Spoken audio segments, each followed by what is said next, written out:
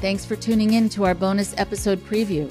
This is just a short sample of this week's exclusive Patreon episode. You can hear the episode in its entirety by becoming a member at patreon.com/IndoctriNation, where you'll gain access to all of our exclusive episodes and merchandise.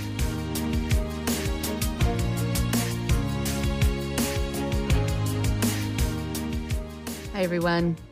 This is a bonus episode just for you, for the Patreon subscribers, for the people who I'm so honored to be able to say help support this show. Thank you really for your enduring support. It is something really imperative, really necessary to keep this show on the air and to keep it going. And so I am truly happy to be able to offer gifts to you. And I wanted to be able to put together another bonus episode for you about something that I've noticed quite a bit in doing the work that I do. We talk a lot about the shift in language that happens within cultic systems, within controlled systems, where there is a certain lingo. There is, like some of you have heard, the whole Scientology dictionary that is huge. It is huge. It is the size of the Webster's dictionary. And it's all filled with Scientology terms and acronyms and things that are sort of English but not English, and words that are redefined and translated in other ways into kind of Scientology definitions. After becoming sessionable, I followed the grade chart to go up the bridge through auditing, reaching OT7, and becoming cause over life, despite stops and arbitraries. This sentence means little to you or to me, but for members of the Church of Scientology, language like that is commonplace. In fact, they have thousands upon thousands of unique terms and definitions. It is quite trippy to read through all of it.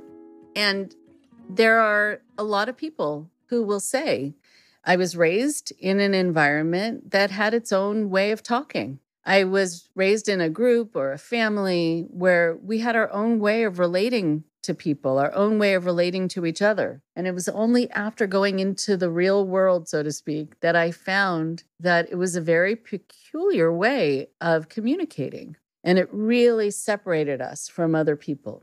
There are a lot of people, too, who will be so bogged down by needing to memorize certain terminology or quotes, whole paragraphs of teachings, and they are like a word salad.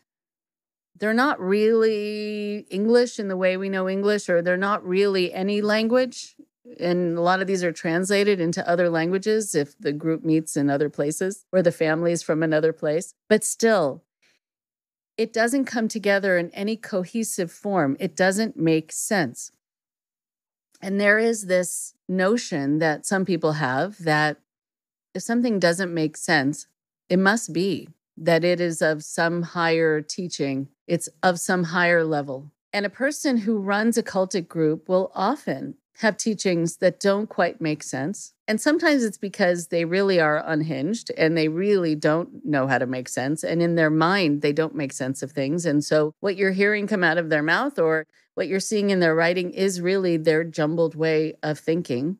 But for other people, they're just coming up with a lot of terminology so that you feel you have to work harder to get it. And they will, of course, have a way of making you feel bad that you're not getting it. It's because you're not enlightened enough, or you're not trying hard enough, or you haven't paid enough money to be able to get it. And some of them are also bold enough to have courses that will help to decipher these teachings. And what I've noticed time and time again from people who say they signed up for the workshop or they signed up for whatever it was to be able to understand the teaching, by the end of that workshop, it was still unclear. They were no closer to finding out what these teachings meant, because they really don't mean anything. But they were made to feel bad that here they had gone for a whole weekend and they still weren't getting it. Well, then that just meant they had to sign up for another weekend, which was going to cost more. And so if you don't understand what you're being taught, and you say to the person, "Can you translate this for me?" And their translation still doesn't quite make sense. Don't automatically assume it's because you're not smart enough to get it. Don't automatically assume it's because you're not enlightened enough to get it or you're not open enough to getting it. It could be that no amount of education, no amount of logic, no amount of translation would make it make sense.